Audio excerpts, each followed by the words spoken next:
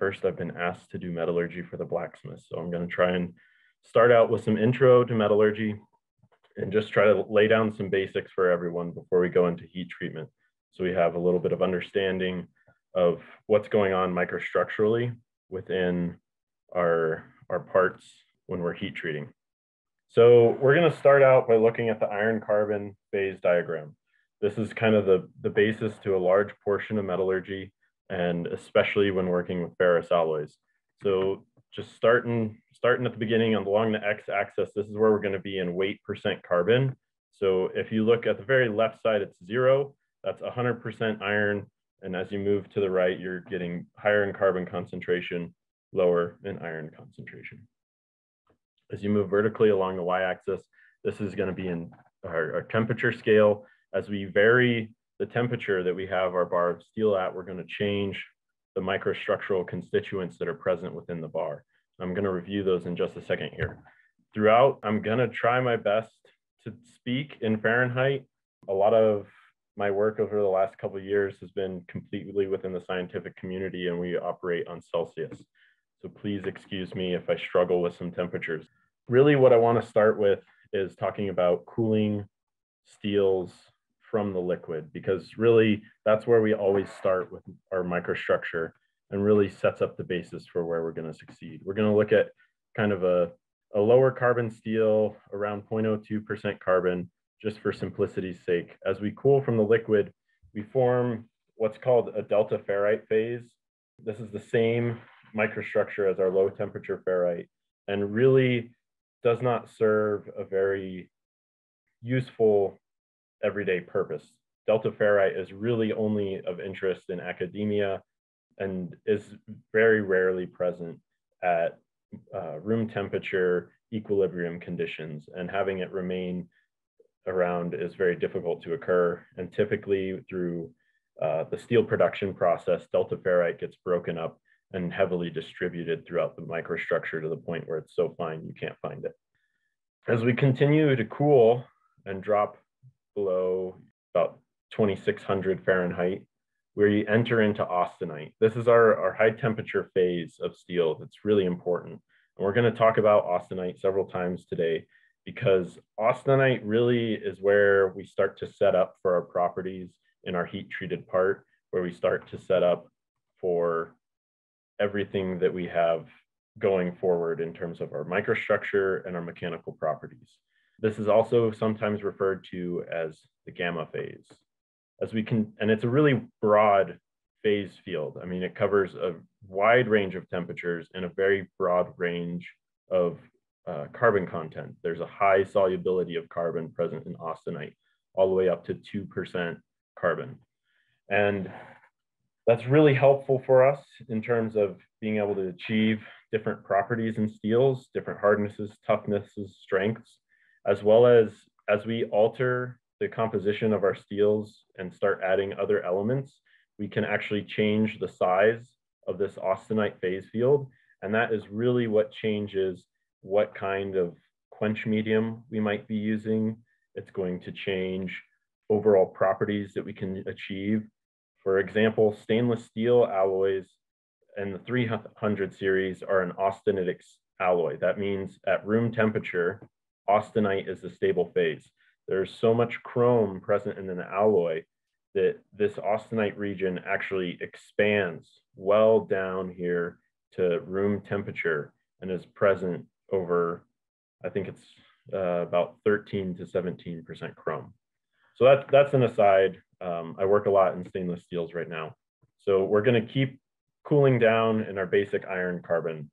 As we move below this tie line here, we're moving into a two-phase region. And in this two-phase region, we have still austenite present as well as ferrite. So whenever you have kind of a triangular region present in a phase diagram, you're going to have the microstructural constituents of the bordering sides. So austenite being one and ferrite over here on the left being the other. Ferrite has a small ability to keep carbon in solution. And so we don't see ferrite occurring by itself above 0.02%. ferrite is a constituent of what we really see at room temperature. So as we continue to cool towards room temperature, the austenite that remains in our two-phase field is going to cool as well, and we're going to start forming cementite and ferrite out of that final austenite to the transform. And that ferrite and cementite combination is what is typically referred to as perlite. Perlite is not a phase in itself. Perlite is a description of how the ferrite and cementite are oriented in relationship to each other in the microstructure. So a quicker recap with less detail. As we cool down from high temperature, we're going to see the formation of austenite. As we cool from austenite, we're going to start forming our ferrite and cementite. And what you guys might have noticed at this point is we haven't formed any martensite, and martensite isn't displayed on this diagram. And that's because this is the equilibrium iron-carbon phase diagram. So this is what's going to happen when you're cooling at moderately slow cooling rates and you're giving time to allow for diffusion to occur. Martensite is the transformation that will occur when you're going from austenite down to room temperatures at very fast rates, fast enough rates that you're not allowing for diffusion, which is movement of carbon through the steel microstructure. And that rapid cooling forces what's called a kinetic transformation. And so it's literally a shear movement in the austenite structure that transforms us to our martensite crystal structure. We'll talk a little bit about martensite later on. I don't want to confuse too much with it too early. So our equilibrium microstructures, we're going to again be cooling down from the austenite phase field. And first off, we're going to start cooling here at what's called the eutectoid composition. So as we cool down from austenite, you'll notice we're not going through another two-phase field as before. We're cooling directly into our ferrite plus cementite region. And this is where we form what's called perlite. And in this center micrograph, this is all a completely perlitic microstructure. You'll notice there's kind of layers or plates, and these are referred to as lamellae of perlite. So we have in our white is our ferrite microstructure, and the dark etched microstructure is the cementite. And together they make what's referred to as perlite, because when you look at this in the light optical microscope, it gives kind of a shoyescence or a pearlescence that you would see on a pearl or an opal. So, but really it's the mixture of the white and black etchant and the really fine, thin layers that give you an interesting reflection optical illusion. The other thing to notice here in this microstructure is that we've got a variation of widths in the perlitic glass. So down here in the bottom right, we see really broad bands of ferrite and cementite, whereas in the upper right corner, we have very narrow banding between the cementite and the ferrite. And really what that is if you think of a stack of papers, if you cut the papers perpendicular to the surface, you're going to have your true spacing. But if you were to cut through at an angle, you're going to get a bias, and it's going to look like there's a broader spacing between your perlite. Really where this comes into effect for a blacksmith is some of your perlitic spacing can really influence the strength of even just a slowly cooled piece of steel. You're going to have a finer grain structure and a finer perlitic spacing, which ultimately can increase some of your strengths while still maintaining ductility. Now, if we look to the left of that, as we cooled down previously, when we cool into that two-phase region that I was trying to describe earlier of austenite and ferrite, in this two-phased region, we form that ferrite, and it's going to form along the grain boundaries of austenite. So that's what we're seeing with these large packets of white here that form a bit of a geometric shape. That's the ferrite nucleating on the austenite grain boundaries.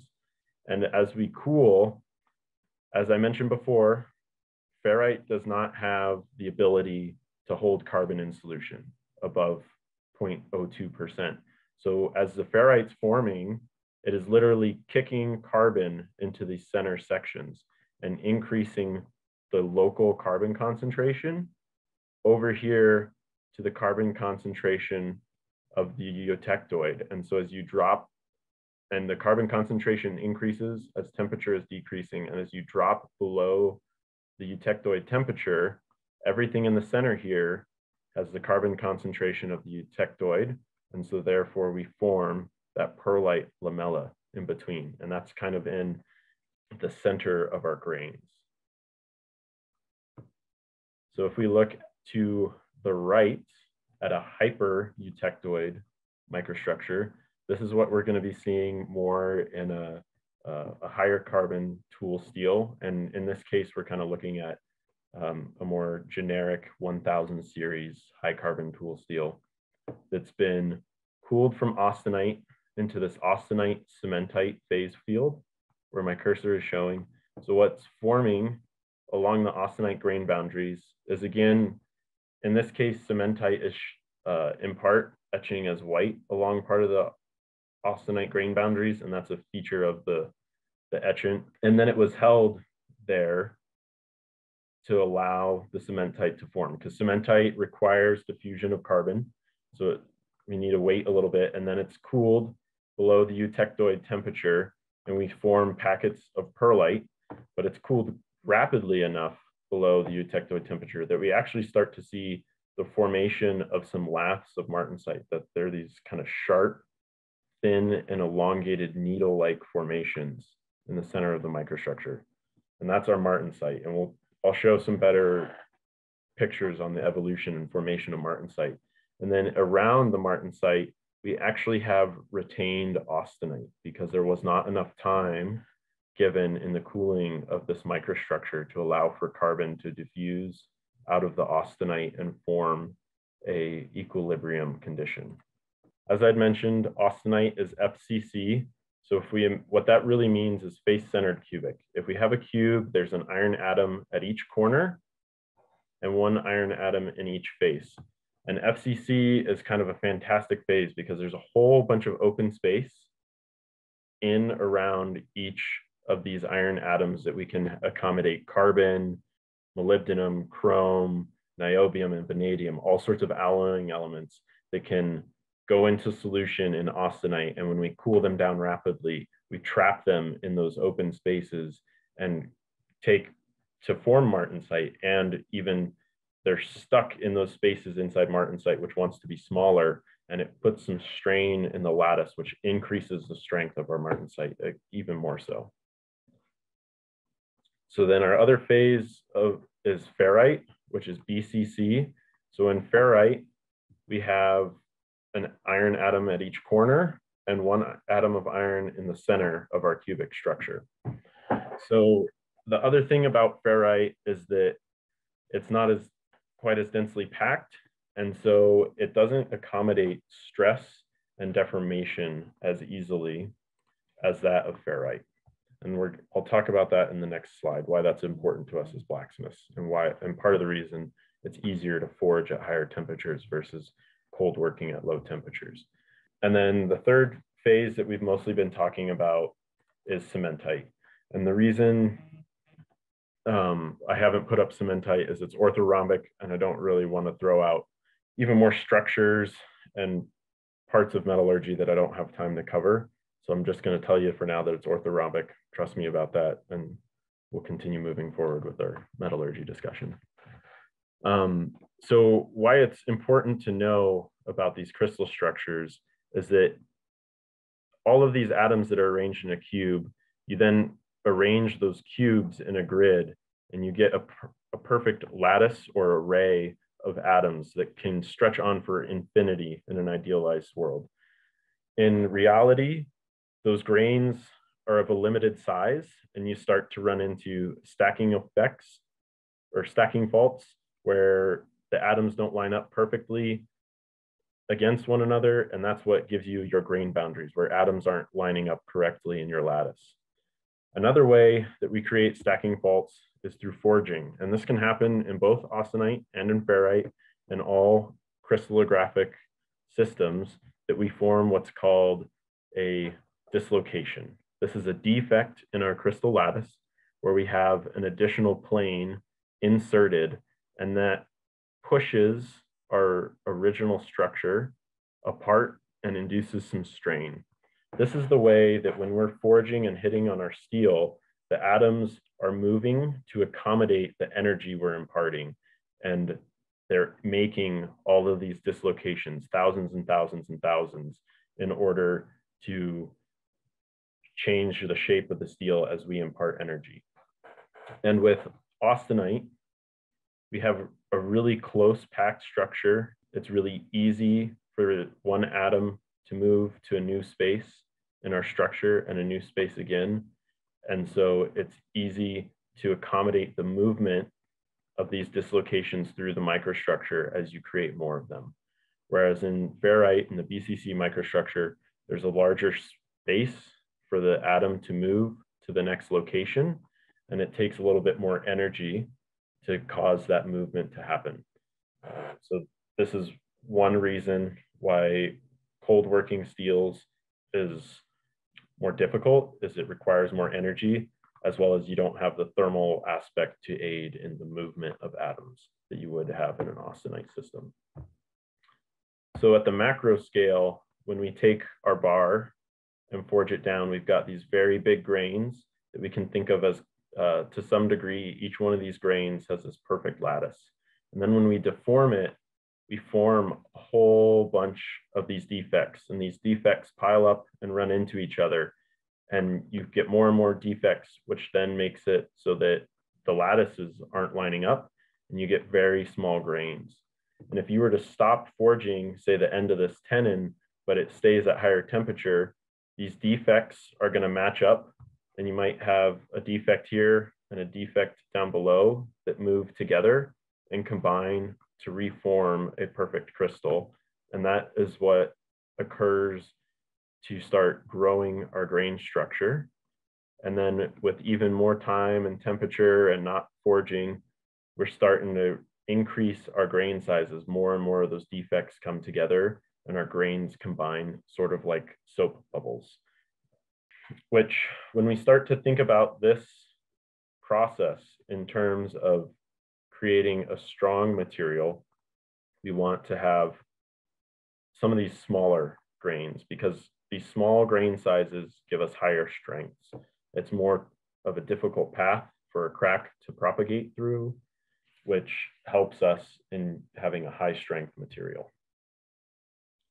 So I've started talking about strength, ductility, toughness, and hardness throughout today. So I'm going to give a quick view into a stress strain diagram. If we look at our red material, I would call this a high strength material. The end of each of these lines is going to be our ultimate tensile strength. And this is all where our part is breaking. So where your piece of steel is tearing, or in this red line, this is very typical of a glass where you're applying deformation, which is denoted by strain. So you're stretching or changing the shape, and it is slowly accommodating it as stress or your force builds and builds and builds until the point where the microstructure can no longer accommodate strain and it fractures.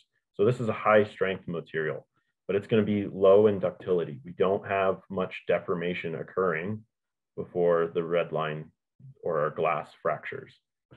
So if we were to look at something maybe more akin to a quench and tempered steel, we're going to see that we have a pretty high ultimate fracture strength, but not a ton of ductility. And we have an interesting point here called yielding. This is where we're changing from stretching the material, and it stretches, stretches, stretches, and up at this point where it yields, this is where deformation starts to occur. So every time you're forging in a material, when you actually deform the part, that is where you've exceeded the yield strength. So if you're hammering on a piece of copper, once you hit it hard enough to dent it, you've exceeded locally the yield strength. If you continue to hammer on that piece of copper, you start to work harden it to where it hits the tensile strength, of the material. And then as you continue to hit it and hit it and hit it to the point where the piece of copper fractures, you hit the ultimate tensile strength. So this material has a higher ductility than our glass, but not necessarily the highest toughness that we have shown. So here in the blue curve, this is our highest toughness material. It's also our lowest strength. We have the lowest tensile strength, the lowest ultimate tensile strength, but we have a significant amount of ductility. We're able to accommodate a lot of deformation in the material. So when we're heat treating, we're wanting to end up somewhere in between here. Toughness is kind of the area, the total area under the curve.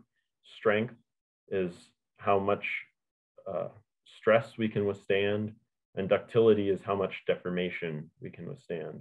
Now, hardness is another factor that many people talk about when heat treating a material. Hardness in steel alloys is a pretty good representative for your tensile strength.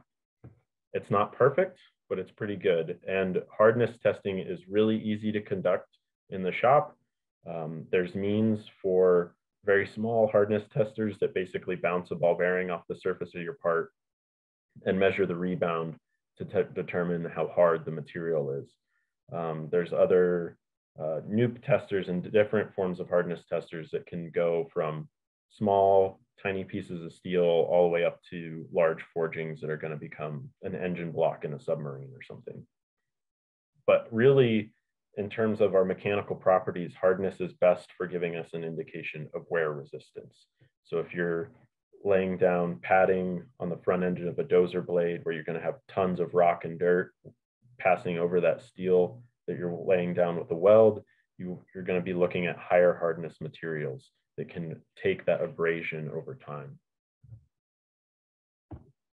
So how do we get to that strength, toughness, and ductility? That's a lot of times what we're achieving through heat treatment through steels. And there's three primary stages. First step is austenitizing. This is when we're heating the part up above into the austenite phase field, which is above that critical temperature of the alloy. If you're at the eutectoid composition, it's above 723 degrees Celsius. The next stage is our quenching. This is our rapid cooling below the martensite start temperature. So when we quench, we're cooling the material so fast that carbon cannot move through the microstructure. And in order to accommodate the change in size as the part wants to shrink and as the unit cell size wants to shrink, we go through a shear deformation, which is a martensite transformation. And on the right here is kind of a series of parts that were cooled past the martensite start temperature and then stopped. They were held there or completely moved to a room temperature. So here at the beginning, this is a part that was austenitized and then cooled down to just below room temperature, where martensite started to form in this thin black layer. This is called a lath of martensite. And then it was held at that temperature just below martensite start. And so there's only so much energy to start to form martensite, and the rest of the austenite stays present. And then if you start cooling this part again, you'll form more martensite. In this case, they continued cooling down to -60 Celsius. So that is well below freezing. It's actually -76 Fahrenheit. And so more martensite is starting to form in between our prior martensite plates that were already there. And as we then start cooling again to even lower temperatures, -148 Fahrenheit, we form even more martensite within the microstructure. But you'll notice that at this low temperature, we've come to a point where basically there's no more room for martensite to form. We can't really go colder, or don't necessarily have the means to go colder, and we've hit a stop point where no longer martensite will form, but we still have austenite present. And so that's where our third stage comes in tempering this martensite structure, because this pure martensite or majority martensite structure is really high strength, does not have much ductility, therefore it has pretty low toughness and is not able to accommodate any deformation or much deformation, and it's not able to prevent the propagation of cracks. So that's why we temper, which is a subcritical heat treatment. So this is bringing the part back up to a temperature somewhere below 723 degrees C. And we're going to start changing the microstructure and the properties. Primarily what we're doing is allowing carbon to diffuse. So in tempering, we're reducing brittleness to increase our toughness, which gains us a lot of ability to accommodate deformation or accommodate load when we're using our part or using our tool to punch holes or cut a piece. And tempering can occur anywhere below A1, which I realized I didn't define earlier, but that's our critical temperature. That's the boundary, the lower boundary of the austenite phase field. And tempering, there's 3 stages that are occurring. There's carbides formation. So this is at our low temperatures below about 200 degrees Celsius. So what's happening is carbon is diffusing out of the martensite. So carbon is coming from these dark black layers and moving out of that and forming small round particles throughout the microstructure. Those small round particles prevent the movement of dislocations, but they also relieve some stress in the martensite microstructure. As we continue to heat up, we have transformation of retained austenite. So what that means is the white area that's left over in these microstructures is going to start to transform to our equilibrium phases of ferrite and cementite, which are both very ductile or are more ductile at room temperature than martensite and can accommodate deformation better than martensite can at room temperature. When we're looking at high carbon steels, we're going to be primarily forming cementite out of our retained austenite. And this is in what's forming in kind of the blue brittle range. And is part of the reason that blue brittleness can occur is that we're forming a greater amount of cementite in the microstructure, which to some degree has lower toughness and lower ability to accommodate deformation than say ferrite. And then finally, as we start to exceed that blue brittle range, we're replacing some of our early first stage carbides with late stage carbides that are of even more stable form. They're a little bit larger and they're better and more able to accommodate deformation. One thing that I want to touch on in terms of austenitizing, this is the stage where we're trying to fully austenitize the part. We want the whole section, the whole thickness of our part to be austenitized such that when we quench it, we're doing our best effort to allow the entire part to cool and shrink at the same rate and prevent from having a differential in the shrinking of the part that can cause our part to crack during heat treatment. We also want to control the grain size of our austenite. So the way we do that is we control the time and the temperature that we dwell in the austenite phase field. We have to be in there long enough for everything to transform to austenite, but not so long that our grains grow large and give us a weaker part.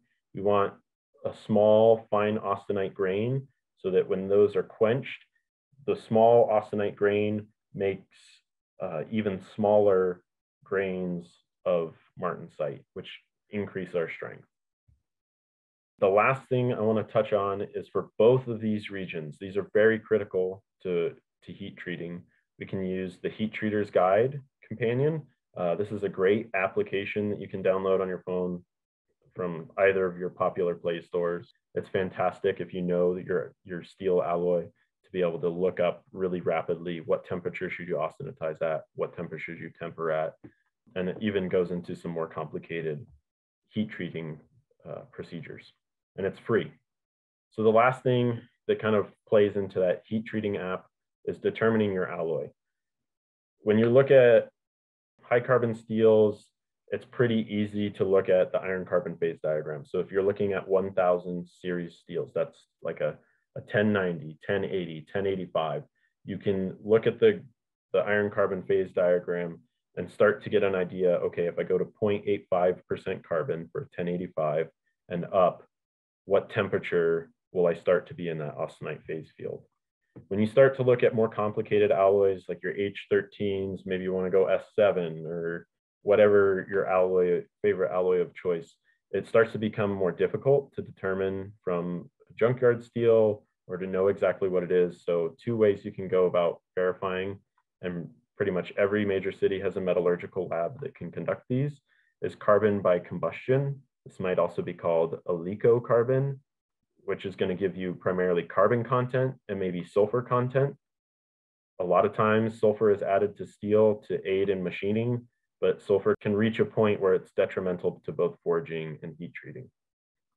The other thing you might want to consider is optical emission spectroscopy, or OES. This is going to give you a range of composition of all of your other additional elements. So your manganese, chrome, vanadium, molybdenum, and can help you start to narrow down on what alloy your steel might be if you have an unknown composition. And a lot of labs can probably give you it's X, Y, or Z based off of your composition.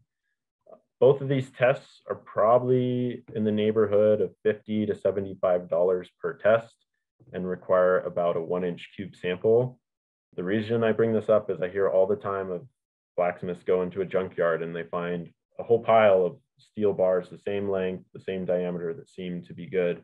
And they tried heat treating at home and they seem really beneficial. These are 2 pretty cheap in the long run tests to run, especially if you want to produce a heat treated product or tool from those junkyard steels. I highly recommend conducting some pretty basic metallurgy to figure out what your alloy composition is. The last thing I want to point out is this steel processing structures and performance. This is a fantastic metallurgy textbook. If you want to learn more, this is the textbook for you. This is my last slide, and I'll take any questions. So when you quench, and you have basically you have martensite, so you have your martensite, or your austenite only forms above A1, right? And then you quench and you have basically martensite and retained austenite. And then you temper. And when you temper, is the tempering only affecting that retained austenite, or is it affecting the martensite as well? It's going to be affecting both. Okay. And depending on your tempering temperature, I should say it depends. The classic answer from a metallurgist is it depends, because your tempering temperature really is what's at effect there. If you're tempering at lower temperatures, say like below 390 Fahrenheit, you're going to be mainly affecting the martensite. As you start to move up in your tempering temperatures, you're going to start affecting that retained austenite more. Does that answer your question, John? Yeah, because ultimately they're going to go through breaking down through cementite and then to ferrite, correct? To an equilibrium state eventually if you apply enough heat. Yeah, if you held a quenched part at say 1000 degrees Fahrenheit for hours and hours and hours, it's going to be back to ferrite and cementite. But we're talking maybe hundreds of hours. Because the lower the temperature, the longer duration, right? Right, so exactly. You have to substitute one or the other, but yes, temperature makes a significantly greater impact on diffusion, and that ultimately that's what's happening in tempering, is we're allowing carbon to diffuse. So if you increase temperature, there's more energy for that carbon to move. It's like giving coffee to a 5-year-old. You're giving them more energy to move by increasing temperature. And then I guess the other question that I had, you were talking about basically sub-zero temperatures. So you were talking about basically what do they call that when they quench? A cryogenic quench. Cryo temperature. So that actually forms more martensite. Where you had retained austenite, it basically allows martensite to continue to form in those. Yes. Yes. Okay, interesting. You have a martensite start temperature. This is some temperature which will vary based on carbon content and other alloying elements, but is always going to be below or a temperature below the lowest point of our austenite. So as you increase carbon content, this austenite field gets bigger, which forces that martensite start down lower. There is also a corresponding martensite stop temperature. That below that, if you're below the martensite stop temperature, no matter how far you're below it, there's no longer energy to cause the shear transformation to happen, and you're not going to form any more martensite below this temperature, below the stop. So as you increase carbon content and alloying elements and get into some of those fancy, typically steels that they're using for knife making, what you're doing is you're pushing this martensite start temperature down and the martensite stop temperature. So if you want to get to a fully martensitic microstructure and eliminate your austenite to get the maximum hardenability, that's why you have to start moving into a cryogenic quench to get low enough in this martensite phase field to get your maximum transformation. Interesting. And which of the two structures between martensite and retained austenite is more brittle and has to be actually degraded back to a, to say your martensite. Martensite is? Okay. Yep. It's your martensite. And while we're on the topic of being between that martensite start and stop temperature, if you ever heard someone talk about starting their quench and then pulling their knife out and trying to straighten it during the warp, what's happening is they're cooling down, they get below the martensite stop temperature, and then they pull the part out. And theoretically, you're stopping midway here. So what's happening to your microstructure is that you've started forming martensite, you keep forming martensite, you pull it out of the quench, this is your microstructure. And so now when you're out of the quench, you've got partially austenite still present. Austenite is highly deformable and can accommodate stress and strain. So you're able to straighten out the bend, but now we're back to cooling at ambient air cooling rates. So that austenite is going to start transforming to ferrite and cementite. So you want to get back into the quench to start again forming that remaining austenite into martensite if you want to get your hardest blade possible or your hardest part possible.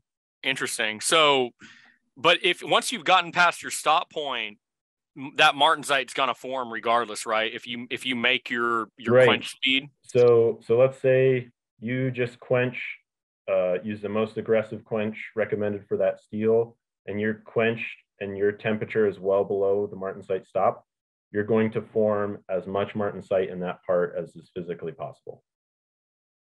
Okay. Now, depending on the alloy, there still might be austenite retained. But even if you do an interrupted quench, say you get past that threshold where you're starting to form austenite, yep, and say you don't put it back into the quench if you're doing a straightening operation or something, yep, then it's going to continue to go through that process of transforming into martensite regardless of whether you quench it or not, correct? Or no. So if you interrupt your quench, if you pull out of your, so if this image here on the left, let's say we stop quenching right here, all of this white region is our austenite. That's not going to transform to martensite because okay, you no longer have, you're now, when you're out of the quench, let's talk about an oil hardening steel. When you're out of, or no, let's do water, because water is our fastest cooling rate.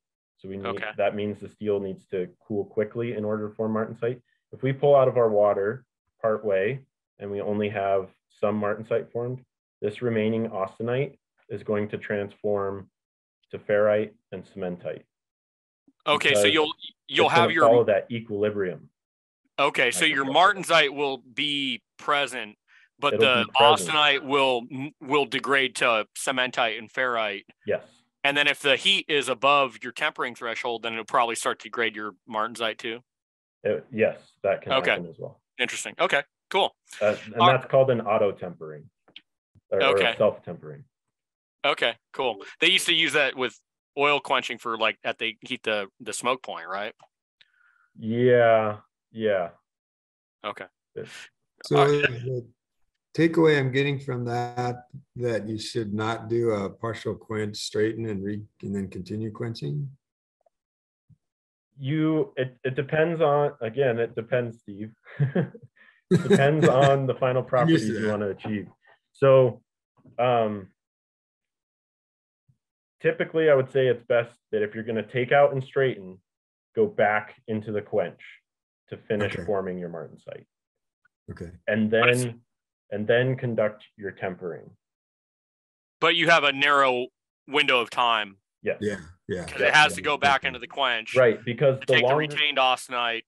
Yep, and transform it into martensite again to keep moving towards that martensite stop. Because the longer you stay out in ambient air, the more of your austenite is transforming to ferrite and cementite, which aren't strengthening your blade in this example. That's cool. Okay, cool. Thanks, man. Yeah. I have one question regarding that. I don't know a lot about hardening steels, but I do know that the knife guys, when they are quenching and it warps and they straighten it and they interrupt and they straighten it, and then they go back and they do another quench. They do this several times, and apparently that's not good. What's happening to the structure when they do multiple quenches that way? So are they austenitizing in between? Yeah, they take it back up to above the A1, and then they quench a second time. And I don't know if it's grain size or something, but supposedly that is undesirable for some reason.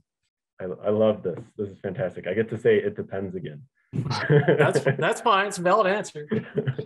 The reason I say it depends is when you heat up to austenitize again, you could be heating up from really small grains of martensite, right? Which are going to, once again, they'll form austenite that'll be slightly larger.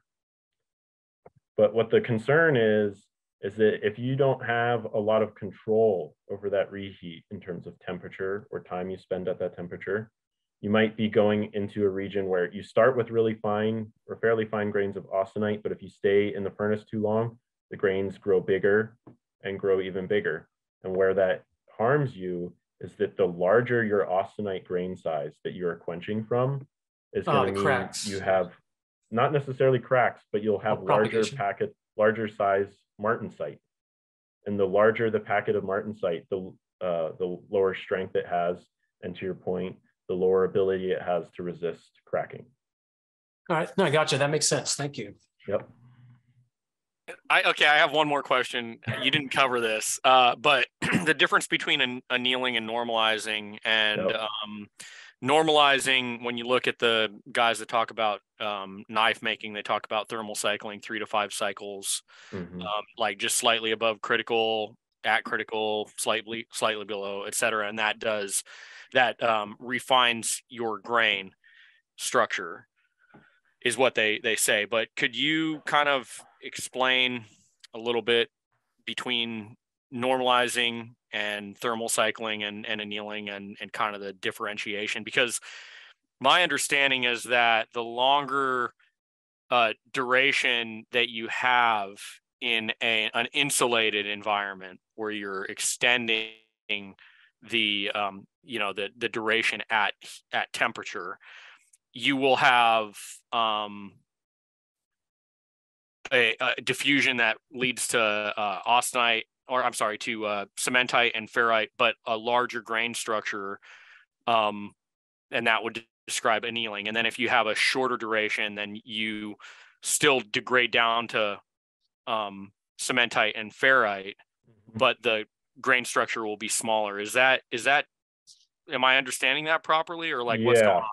Yeah, and you're totally, I think you're right on the nose there, John, in terms of your understanding of both of those annealing and normalizing processes. Sometimes the reason why you might cycle up to austenite and then let it cool down and then cycle up again and repeat several anneal cycles. Sorry, I got to check myself because I always switch annealing and normalizing. But if you go up to austenite, you take it out, let it cool down in air repeatedly. What they might be trying to do there is make sure that they're allowing for all of their dislocations to diffuse out to the grain boundaries or meet up and relieve the structure and get as perfect of a structure as possible without allowing any grain growth to occur. I see. Okay. So because what you're doing in both annealing and normalizing is you're basically taking your dislocations, you're allowing them to pack back into a cubic matrix instead of a random arrangement from your deformation or whatever, but you're basically allowing it to pack back into a cubic lattice, right? Yep. And if you do not let that temperature raise beyond a certain threshold and you do not allow that duration to extend beyond a certain threshold, then you will not experience grain growth. So that thermal cycling is allowing for your dislocations to recombine, to create to reorient themselves to a regular orientation. Yep. Without having commensurate like grain growth. Okay, cool. Yep. And what's happening when dislocations are matching up, it's called annihilation, because you've got an extra plane, half plane here on the right, and an extra half plane here on the top and the left. Let's say this is all within the same grain. As they move towards each other, they'll eventually meet up in the center here, and you'll have a regular structure again. Okay. And those two meet up. Interesting. And that it's an annihilation. And this typically happens mostly at grain boundaries. It happens some in the bulk, but typically your dislocations are moving towards grain boundaries or along grain boundaries. Okay, cool. Thanks, man. That really helps me to understand a few of the things that have just been kind of big question marks for me. Yep.